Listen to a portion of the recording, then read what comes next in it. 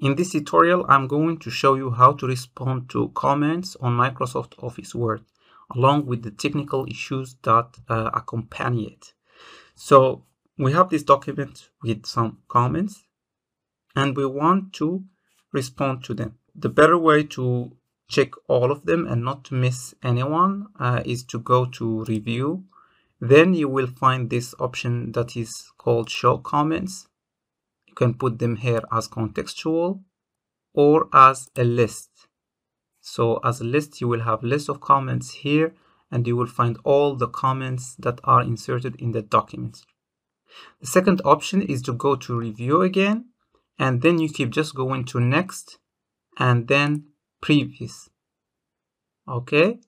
The third option is that when we want to respond to this comment, you can just type here. I can just type like this and click Enter, and here it is.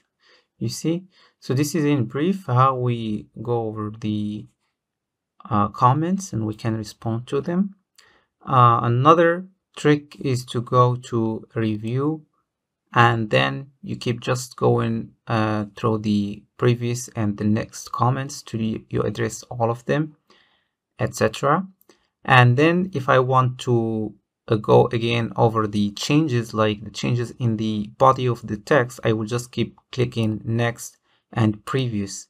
So here, for example, if I click Previous, you see that this word has been omitted and no word has been written. So if I click Accept and move to Next, so I will just accept that change so that I won't have the this word in double formats here. So it will be in a cleaned way, etc. If I want to accept everything, I will just click Accept All Changes and stop tracking as well, so that if I write something, it won't be tracked, for example, like this. You see? So this is how I can stop tracking any edits on the document. So I will just go to Review and then Accept All Changes and stop tracking. So here, whatever I write, it's not tracked, which is good. But sometimes I can have two versions, or a version with the tracked edit so that the editor will know that I incorporated the changes, and another version that is cleaned. So it's better to make two copies of the same Word document so that if you track the changes, you can clean them all together and stop tracking for the reviewers to see that you have actually incorporated the revisions that they asked you to include.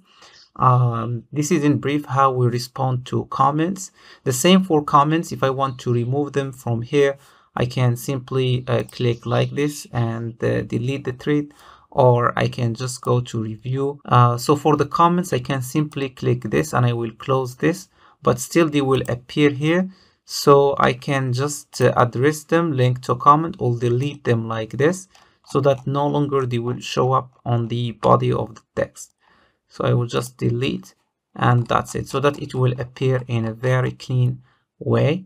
Another way, which is fast, to remove all the comments is just to go here, delete, and delete all comments in document, and delete all resolved comments on the document. Like when you resolve a comment, you can just mark it as resolved so that you then delete it if you wish. So this is how we can delete the resolved comments here, or delete all comments in document like this, so that all the comments, like suppose we have 10 or 20, we can delete them with one click.